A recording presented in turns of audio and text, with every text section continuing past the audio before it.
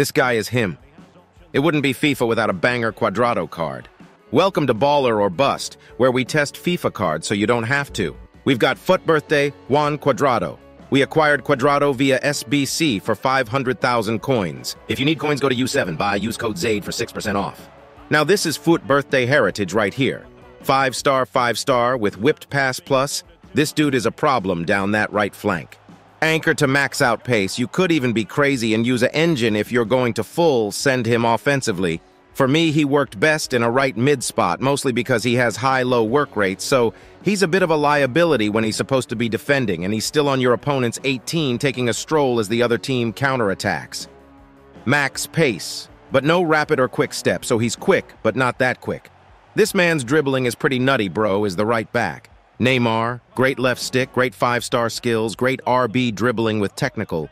He's him when it comes to dribbling, just doesn't have trickster somehow. 86 composure and 85 reactions, hell yeah.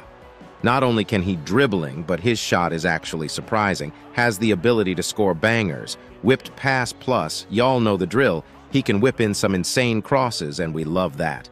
Defensively, well, he's got anticipate, which we love, and he's actually got good tackling ability, and he's got high aggression. He's got slide tackle +2, which is super solid. For me, this dude is a beast. 5-star, and can do everything. Only real problem is his low defensive work rates.